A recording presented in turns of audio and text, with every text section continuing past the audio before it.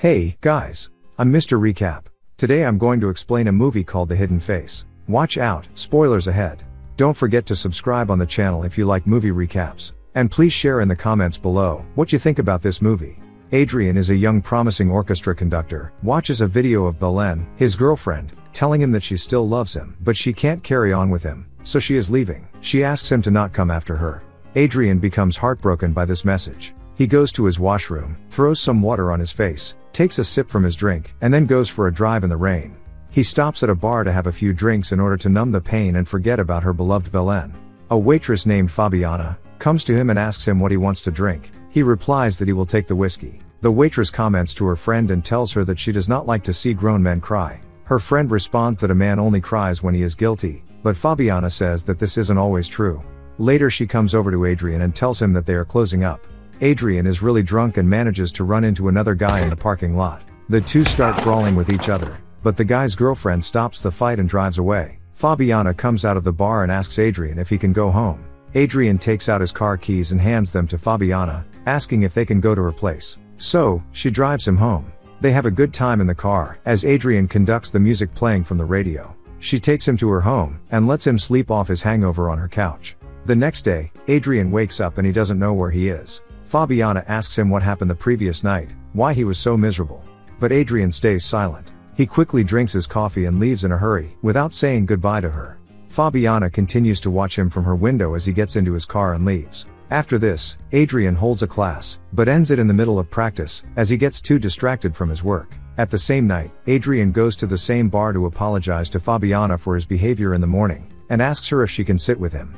She says that she has to work, so Adrian makes her another offer. He brings her to the theater which he works at, as Adrian tells her all about the different instruments. They hit it off instantly. The two are about to kiss when Fabiana stops him and asks him whether he is married or has a girlfriend. Adrian says that he is neither, and the two then go over to his house and do the adult stuff. The next morning, Fabiana wakes up early and goes to the bathroom, and sees that Adrian has two brushes. She then brushes her teeth. After, Fabiana starts hearing strange noises from the drain, so she decides to look around at Adrian's mansion. She even gets to meet his pet, German Shepherd, and then goes downstairs only to find shoe design drawings on a table, which clearly belongs to someone else. She picks one up, but just as she is about to observe it closely, Adrian comes and asks her to have breakfast, in order to distract her from the drawings. While the two have breakfast, Fabiana tells him that his house is huge and why he doesn't live in the city. He answers that he needs peace in order to fulfill his creative desires. Fabiana asks him if he has to work today, and he replies that he doesn't, and that she should stay the night. Fabiana agrees to the proposal. A little later, two detectives show up at the house, and start asking questions about Belen's disappearance. Their names are Francesco and Bernardo. Fabiana is frightened when she sees one of them. It seems then Detective Bernardo and Fabiana know each other. We learn that Belen disappeared without trace, and the police is looking for her. They start searching the house, as the primary suspect in Belen's disappearance is Adrian. They ask questions about Belen.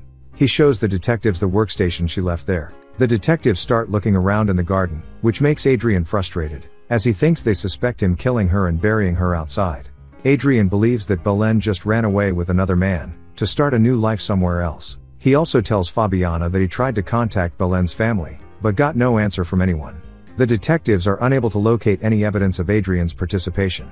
Later that night, Fabiana takes a bath. She hears the sound again from the drain, and notices that the water is moving, even though she is completely still. She jumps out the bath and runs to Adrian. Lighting flashes outside, and the light goes off, which makes Fabiana scream. Adrian calms her down and tells her it happens every time when there is a storm outside. They are about to do the adult stuff, when Fabiana sees that the dog is in the room, looking at the glass of the cupboard.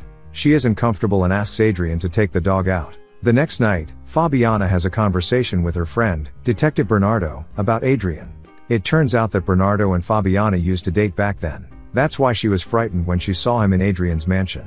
Bernardo asks her whether it was a good idea to date someone who is a suspect in his girlfriend's disappearance. She tells him that Belen left and Adrian has nothing to do with her disappearance. He bitterly says that it looks like Fabiana got what she wanted, a guy with money instead of a detective with a bad salary. Later, Adrian and Fabiana go to an orchestra conducted by Adrian. After the performance, Adrian introduces her to his manager, called Tito. And Tito tells Adrian that they will never forget him, as we learn that Adrian plans to leave his job soon.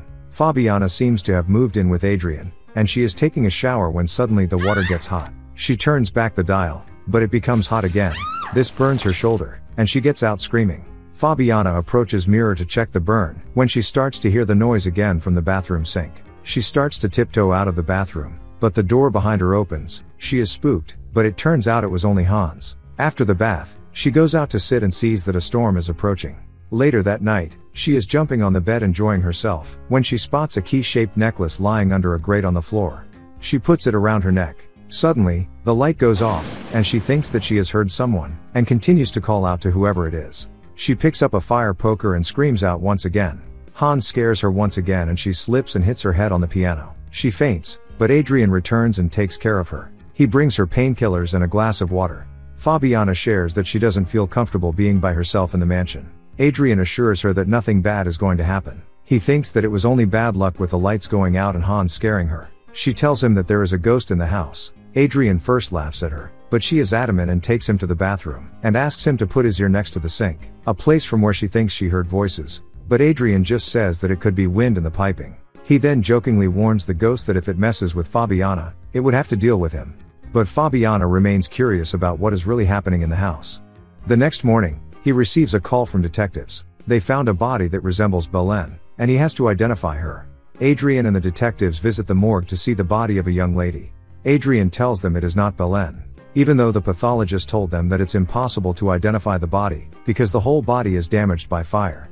Adrian drives home, and as he gets inside, he hears Fabiana saying sorry to someone upstairs. He confronts her about this, asking who she is talking to, while in the bathroom. Fabiana says she was just quoting a book and deflects the question. He tells Fabiana that Belen is no longer in his life, and she doesn't need to worry. As they hug, Fabiana looks at the mirror, and it is revealed that someone is actually behind it, that someone is Belen. A flashback then begins as Adrian and Belen ride bicycles through some streets. Adrian is cooking food, and Belen asks what the occasion is. Adrian tells her that he has got his dream job, to conduct an orchestra. For his job in another country, he must leave in 15 days, for about a year. This makes Belen upset, but Adrian tells her that she should come up. This is something that Belen can't accept, as it would mean leaving her life behind. But her love for Adrian wins over, and she agrees to go, provided that he loves her and won't leave her. Adrian is then shown conducting the orchestra, as Belen watches on. She starts looking for him after the concert, and finds him talking to a violinist called Veronica.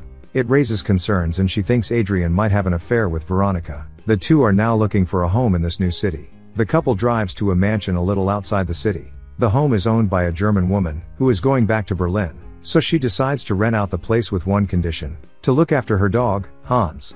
Belen and Adrian soon move in and start to unpack their things. The two are a perfect picture of a couple, deeply in love with each other. Belen is later shown at a leather factory looking for some special kind of leather for a shoe that she has designed. Belen receives a call from the German woman, who seems to want to visit her. So, Belen decides to visit Adrian first. When she comes into his office, she catches Adrian and Veronica having a private chat, accompanied with whiskey in his office. This makes her angry, and she leaves the office. During their trip back, she asks Adrian if something is going on and whether he flirts with all the musicians. Adrian assures her that nothing is wrong, and the two make up during the night. The next morning, while Adrian is showering, Belen goes through his phone and finds messages between the two of them.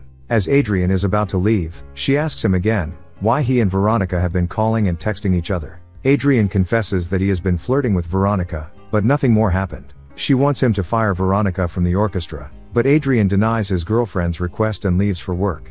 On the same day, the German woman comes to their house, and Belen tells her all about her problems. Belen is curious what would Adrian do if she would die or go missing. And the German lady says that her husband was also involved in work. The lady tells her that she should act on this idea, to find out if Adrian really loves her. Then she asks Belen whether she can keep a secret or not. Belen says she can, and the lady shows Belen a secret room, which they built in order to hide her husband in case someone came to look for him. The chamber is soundproofed and self-contained. There is a one-way see-through glass, where she can see everything happening on the other side. There is a speaker in the room, so every conversation from outside can be heard. Now only she and Belen know about this chamber. The lady leaves the mansion, and tells her she is going to call her when she gets to Berlin, and Belen thanks her for sharing her secret with her. Belen hatches a plan to get back at Adrian for his actions with Veronica. Belen decides to record the video and head into the shelter room, to find out what Adrian does if she goes missing. She is packing her stuff to make the story of leaving more believable. When Adrian suddenly arrives home, she grabs her stuff in a hurry, but the key falls into the vent unnoticed. She heads inside and locks the door on herself. She observes Adrian's reaction to the video. She is happy because he seems heartbroken. Adrian calls Belen, but her mobile phone cannot be reached. He sends a voice message, telling her that he has taken a look at the video, and he doesn't understand. Adrian seems distraught, and he throws the bouquet he had brought for Belen toward the mirror. When she wants to get out of the room to reunite with Adrian, she realizes that she didn't bring the key with her, so she is trapped in the room. She starts hitting the glass and screaming for Adrian to help her. The room being completely soundproof makes her scream inaudible for Adrian. Her phone has no signal in the room. In desperation, she even tries to unlock the door with the other house's keys. She then starts bashing the glass with a chair, but it has no use. She continues to watch Adrian and calls out for help, but Adrian cannot see her, and she sees the level of hurt she has caused him. Adrian takes the video to the police, and they ask him if he has suspected someone, but Adrian says that he doesn't know anyone. He also tells them that the night before, they had a couple spat. The officer tells him that there is no traces of murder or kidnapping, and that they would contact the immigration office and see if Belen had left the country or not. Meanwhile, Belen checks every corner of the room, when she finds the late husband's uniform in a closet. She proceeds to read a journal and finds out that the lady's husband used to be an SS officer during World War II. She finds a can opener, and starts craving a hole in one of the walls. She also manages to find old canned food inside one of the drawers. She tries to eat the food, but it is already spoiled, so she spits it out. She tries to wash the taste out with the water from the tap, but the water is brown due to the old pipes. Despite this, it is enough for her to survive for a while. Later, Adrian watches the video one last time and tells her all the best. Belen is furious upon hearing it. She thought that he has to wait for her for the rest of his life, like Hachiko. He goes to the bathroom. When Belen hits one of the pipes in anger, she realizes that the water in the sink moves when she hits the pipes. She starts desperately hitting the pipes to bring Adrian's attention to the water. Adrian doesn't notice the water ripples. So Belen proceeds to carve the wall. The dynamo light breaks, so she has to spend her time in the darkness from now on. She hears a noise and goes to one of the mirrors, where she sees Adrian bringing Fabiana to the house for the first time. She completely collapses as she watches Adrian and Fabiana doing the adult stuff. She continues to mutter, "Adrian, please don't do this." Belen is absolutely distraught after seeing this, and she starts crying, as the speakers continue to relay their moans to her. The next morning, Belen yells at Fabiana, calling her a bitch. Hija de puta! That was the first time when Fabiana heard the noises from the drain, and Belen realizes that Fabiana might be her only way out, so she tries to communicate with her on multiple occasions. But the first attempt wasn't successful, so she goes back to carve the wall, when she finds out that a thick metal plate is behind the concrete wall.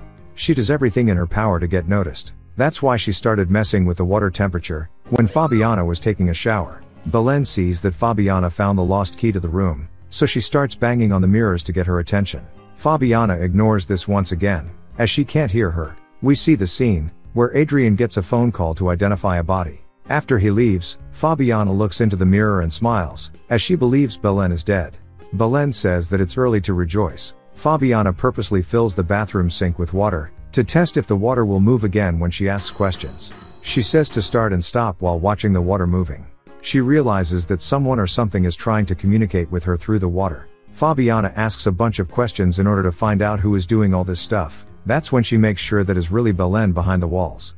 She asks Belen if she is trapped somewhere, and she soon realizes that Belen is alive behind the walls. Fabiana finds the secret door, and Belen finally sees the light at the end of the tunnel. Fabiana inserts the key, but suddenly stops and hesitates. She takes out the key, without opening the lock. She decides to keep Belen locked up, so she can be the only woman in Adrian's life. We see the scene again, where Fabiana was saying sorry to Belen, and Adrian asked her about it. Belen cries in agony, as she sees Fabiana hugging Adrian. The next day, Detective Bernardo comes to Adrian and tells him that the Belen's case is now his responsibility. He then goes to Adrian's car and says that Adrian should be very careful with whatever he does. Adrian is taken aback by this. Then the officer says that if he hurt Fabiana, he would kill him. Then, Detective Bernardo comes to the house and hands Fabiana photos, which shows Adrian having an affair with the violinist Veronica. Parallel to this event happening, Adrian breaks things off at work with Veronica. Fabiana is tormented about the events took place lately. She fills the sink with water again and starts asking Belen to make sure that she is okay, but she gets no answer. She feels extremely guilty for not letting Belen out when she first got the chance. She thinks Belen might be dead. Because of this, Fabiana makes the big decision to let Belen out of the hidden room. The door opens and Fabiana gets in the room in order to find Belen. Belen is laying unconsciously on the bed. So Fabiana tries to wake her up by shouting her name.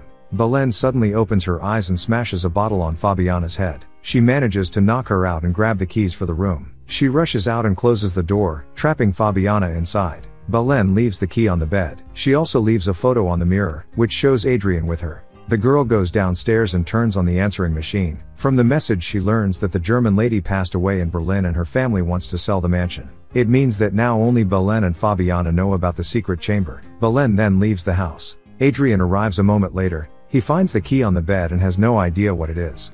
A few days later, Belen is sitting at the beach, finally finding peace. The camera cuts for one more second to the hidden room, where we see Fabiana hitting the glass. And now the only resident at the mansion is Hans.